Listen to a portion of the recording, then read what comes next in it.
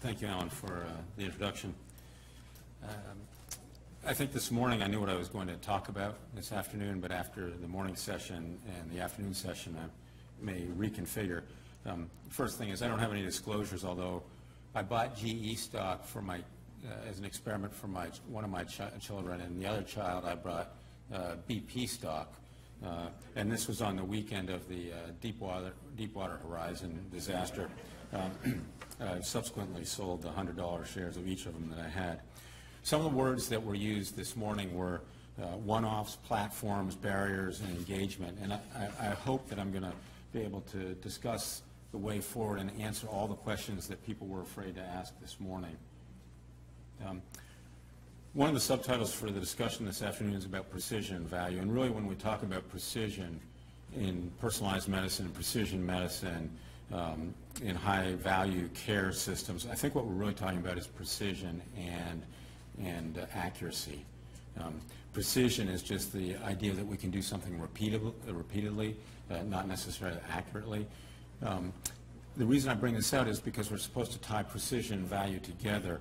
And on the left-hand side of this slide, you see the value over quality equation that Ken Kaiser used when he was developing the system at the VA, which was a highly effective model that he developed to improve the value. So in aggregate, it's cost over, it's quality over cost. Well, a lot of things that we talked about this morning, particularly this afternoon when we were talking about robotic surgery, may add a lot of cost without necessarily value. We have to be able to assess that. That's part of the mission of a continuously learning healthcare environment. We're going to talk about that. So Alan brought this slide up a few moments ago, and Alan and I have worked together for a number of years on some of the projects that he's talking about. They're essentially one-offs. They're one-offs about things that we care about. But what we haven't done yet is for a couple of these things, sorry, don't give a child a pointer like this. For a couple of these tasks that we've had, we've gotten all the way to the top here, but we've started to test, but we don't have this feedback and lessons learned limb because we haven't had true clinical implementation. That's one of our big challenges in healthcare, is the clinical implementation while simultaneously getting feedback and lessons learned. We heard this morning that we don't really have that for robotic surgery yet, in spite of the fact a lot of people think it's a good idea. We've been doing it for a long time.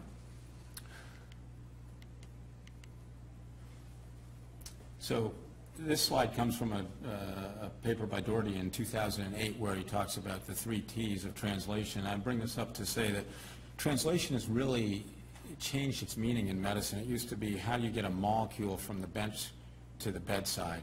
And now it's a much bigger piece of the pie that we're talking about. And it was touched on this morning already.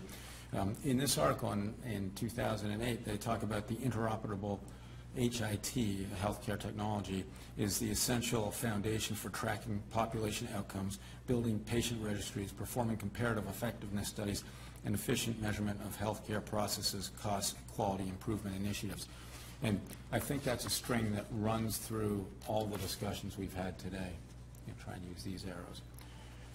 I'm going to switch now to how we're trying to build this system, at least in a test case here, and that's to take advantage of the Johns Hopkins General Electric Command Center that's just on the other side of the corridor here. The question I'm asking is this, or can this be an example of a system for implementation of new innovations and for performing continuous learning? And my hope is that it can. This is actually the physical space, and when you read most hospitals, they have some form of command center. This command center is a little bit different than others. It was designed largely to improve throughput in the hospital through the emergency room, but since its inception, we've looked for new ways to use it and increase its power. And one of the ways we could do that is suggested by a slide deck that the Institute of Medicine developed for continuous learning for safety. We've seen the comparison this morning about the comparison of healthcare to other industries such as aviation, where there are really very few errors that ever occur that we know about. Even baggage is handled in ways that would have been exceptional just a few years ago. They point out that we're able to manage complexity. The folks at the APL manage tremendously complex, non-deterministic systems where aircraft fighters can land on moving platforms and hit things that are in the air. And then what I really want to talk about now is adding control to the mission. And we call the Johns Hopkins Command Center the Johns Hopkins Command Center. Conrad Grant, who's one of our colleagues at the APL, said we really should be talking about command and control centers. And in other industries, we do have mission control centers. So this is a slide that Jeff Terry, one of my colleagues at GE, put together, sort of describing what our hoped-for mission is using the command center, where we go from the current state where we have simple monitoring to being able to develop war rooms and perform continuous multi-parameter monitoring and documentation, that we're able to develop enhanced visualization, communication, and that eventually we get to this spot here where we have an interoperable smart hospital system that increases productivity, quality, and decreases cost. When we decrease cost and improve quality, we're talking about value. Along the way, we hope to invoke precision medicine, personalized medicine, in ways that we're just thinking about now. The model system that we're going to try and attack first is one that we think has high value in terms of improving patient outcomes and decreasing costs, and that's sepsis. Sepsis is an important healthcare problem. It's really one of the most avoidable causes of patient death, and there's a 50% relative reduction in mortality if we simply treat sepsis the way we know it should be treated, and yet we don't do that here. We don't do that across the country. So there's lots of places that are trying to fix this problem of sepsis management. Right now, we have an electronic medical record. The idea is that we can ingest that data and bring it into our command center where we'll be better able to visualize risk and then develop a new role, at least for Johns Hopkins, where we have a clinical expediter who can use that information to follow up or prompt the clinical team to act if they're not already acting, if they're not following best care procedures. What's new about this is probably the least defined of these lines, which is the continuous learning model. Because if we're tracking this data in the command center, then we can do research and measurement on our performance. A lot of the research and measurement is already done for core measures, but that's probably not enough to know how we're really performing in terms of improving sepsis care. As we started talking about this model, it became clear to us that there's already a group here at Johns Hopkins through the University Writing School that's looking at sepsis, and they developed, this is a group led by Suchi Saria, they developed a system called the TREWS system, T-R-E-W-S, or Targeted Response Early Warning System for sepsis. And what they found was that their machine learning algorithm performed much better than currently available models for predicting sepsis based on medical record data. So this is the, I think this is the TREWS here. You can see this is the receiver operating curve. It performs much better than other non-machine learning tools like Muse that are used out in the world. So having this system of engineers at Hopkins, we reconsidered what we were doing in the command center and said this is an ideal situation because we have a research group who's developed a new tool, essentially a one-off. But if we put it in the command center, then all the work that we were thinking of doing using the standard definition of sepsis can go into the command center where we have this clinical expediter. And oh, by the way, this new machine learning algorithm hasn't been clinically tested yet.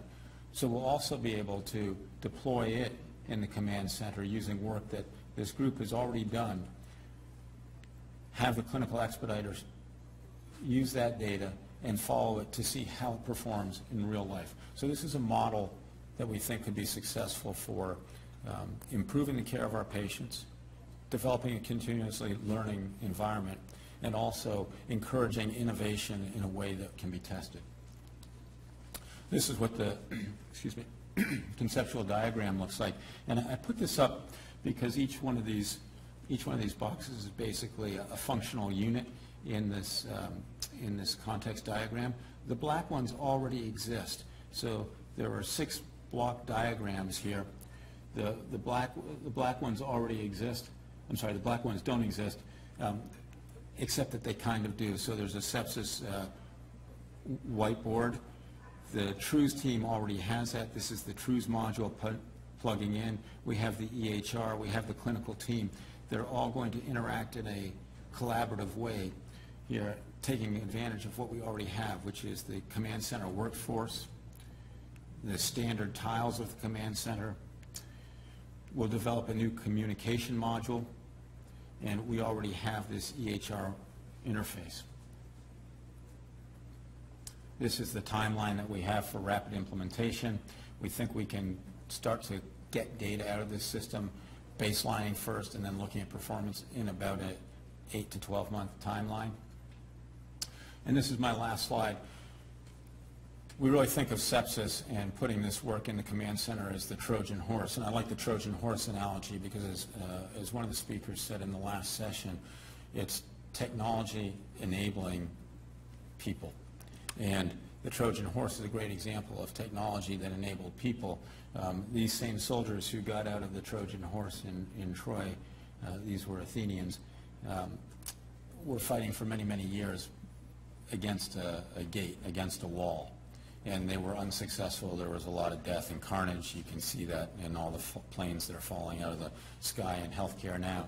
But as soon as they used this technology to get into Troy, they were able to very quickly and swiftly slit all the male Trojans' necks and be successful. So we think of this as a simple model like the Trojan horse, where we can start to demonstrate the use of a standing platform to improve healthcare, showing value, and then enabling more precise medical treatment. Most importantly, I want to acknowledge the many people who have helped on this project, particularly Peter Pronovost at the AI, Alan at the APL, and many people in the command center, Dave Efron, Mary Margaret Jacobs, Jim Shulin, and then Jeff Terry from GE. The TRUES team I just mentioned is led by Nishi Roat, led clinically by Nishi Roat. The engineering manpower is through Suchi Saria's team. So thank you very much.